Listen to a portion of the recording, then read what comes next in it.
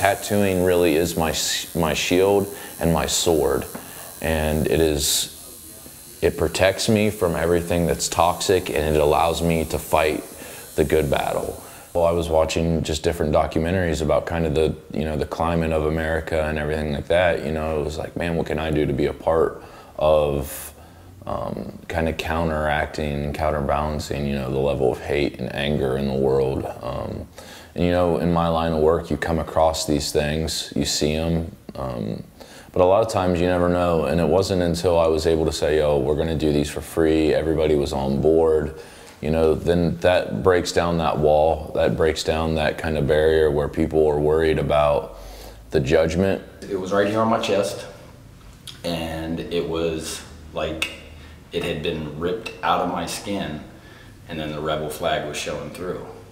And then, as I said, it just took on a life of its own because now the rebel flag is political, and it's sad. So as a safety for me and my family, I decided to ask Billy to cover it up for me. I wanted Billy to do something to cover it with love.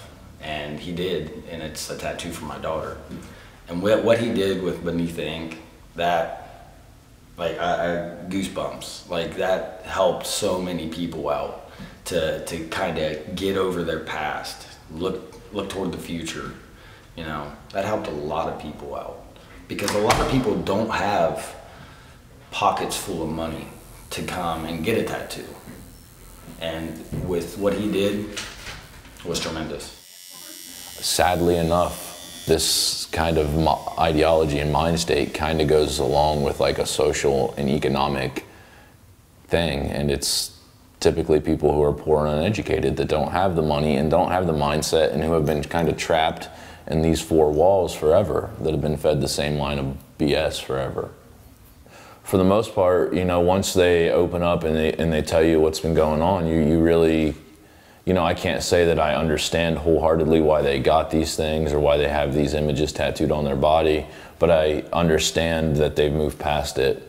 So, it doesn't anger me. A lot of time it makes me sad for them that these people have been walking around for, 10 plus years, some of them, with these images that they don't want on their body, that they don't share that ideology anymore. So it's rewarding to know that we can help them and like they can move on and move past it. It's amazing.